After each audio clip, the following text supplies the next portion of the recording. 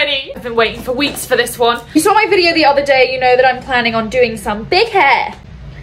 Okay, now that the groundwork is laid, I'm gonna let it set and do the makeup. Because obviously, you know I wasn't gonna go to Taylor Swift without a rhinestone makeup look. I need to find my best gold eyeshadow.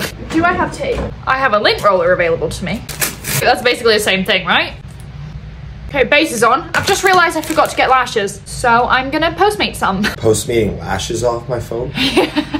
I'm gonna add in a few gold rhinestones as well as the pearls. I like it, and then I'm just gonna smoke some dark brown on my lash line. White shimmery waterline. Okay, so now I just do this to that. Taylor Swift fairy. This YSL New Skin for the first time the other day. Love it. MAC highlighter in the shade Soft and Gentle. Oh no! I've burned some plastic on my curling wand. My calculations are correct. My lashes should be here by now. Knew it! Let's take a look at this hair. Okay, this is the finished look. Go to part 2 for the outfit.